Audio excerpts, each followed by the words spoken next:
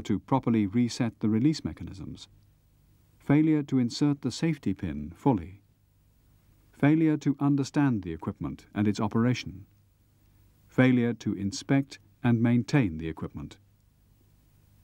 Any resistance felt during resetting should always be questioned and the reason established at once. Faulty procedures during drills include avoiding using the release gear altogether and detaching the lower falls link manually. This means that the release gear is never test operated at all. Failure to reset the equipment away from the ship before reconnecting the falls. Failure to appreciate the significance of resistance in operation. Failure to check the position of the hydrostatic interlock indicator once the boat is lifted clear of the water.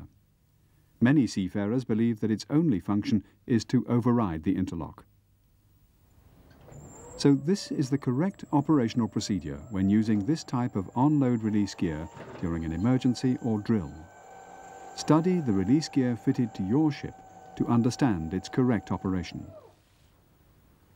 Once the lifeboat is in the water, check that the hydrostatic interlock releases the interlock lever into the red zone.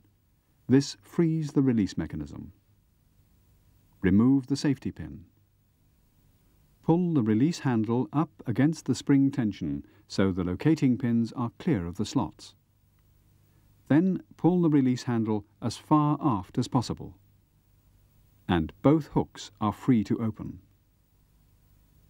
Once the drill is over, before returning to the ship, make sure the release handle is pushed back as far as it will go so that the locating pins in the handle are above the slots.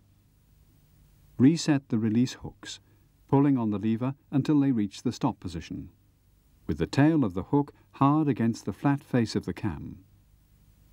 Check that they are securely locked by looking carefully and pulling on the hook. When the hooks are reset, the release handle will drop down into the slot. Reinsert the safety pin. Maneuver the lifeboat under the davits. Engage the end links into the release hook assemblies.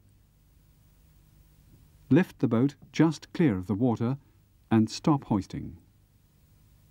Check that the hydrostatic lever is in the locked position, the green zone.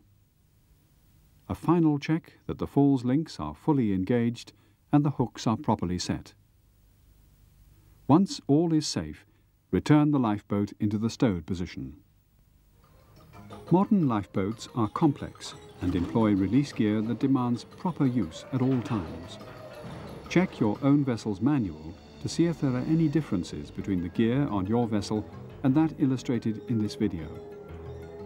Incorrectly operated or neglected, they can easily become a real danger to life.